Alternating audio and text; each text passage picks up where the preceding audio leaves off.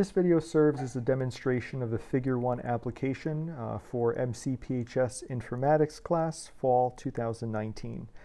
So Figure1 is a great online social networking service that's geared towards medical professionals in which they could share their cases, ask for advice from other practitioners.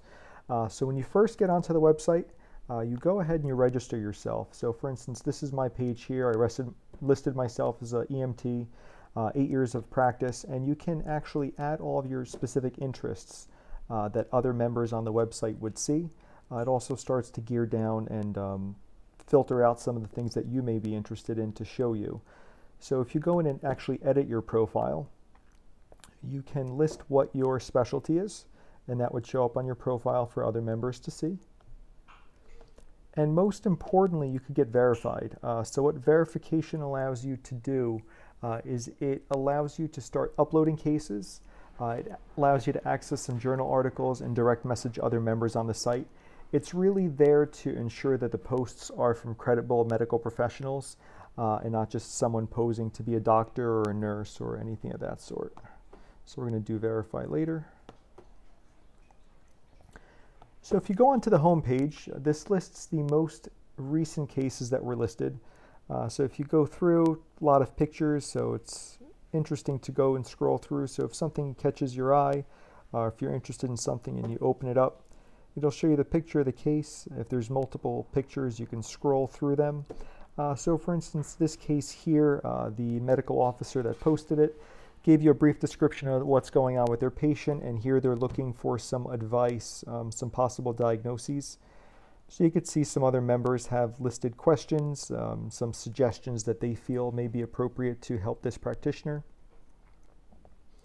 Whereas other posts are simply just for education. So here, Tahoe Medic, a paramedic, listed this basic arterial blood gases interpretation chart, simply just as an informational, educational tool.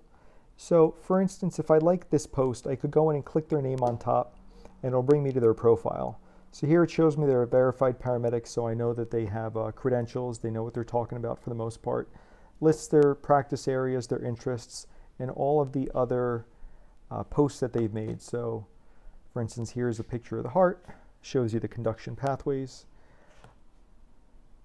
So that's a way you could start getting more involved on this website. And you also have clinics, hospitals such as Cleveland Clinic here had posted an interesting case.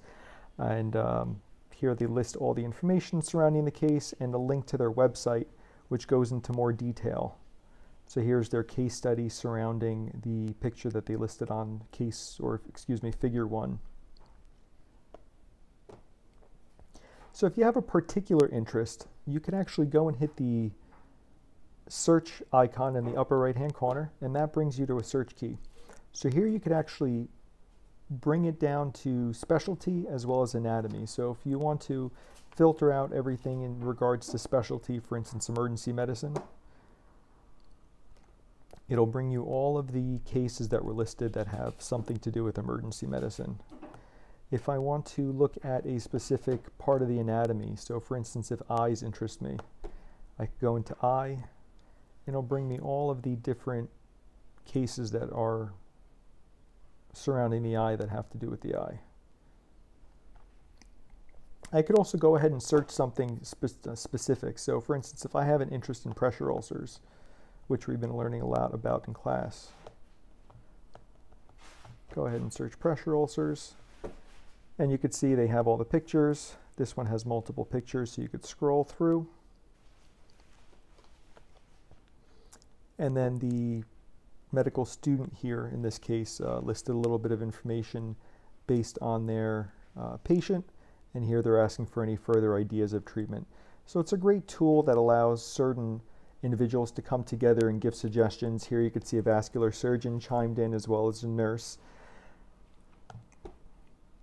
One of the key defining features of this program is maintaining patient privacy.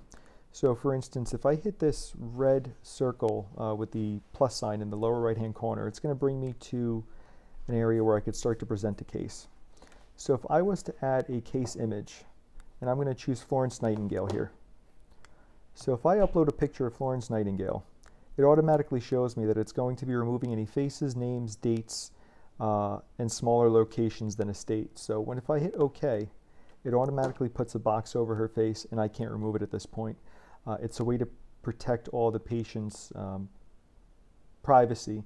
And I could go in there as well, and if I want, I can draw on it to black out a little bit more. I can add an arrow if I want to point out a specific area, as well as crop it out. So that's how you would present a case. You could add all the text, you would add your categories, and then you would need a consent form, but we're not getting that deep into it.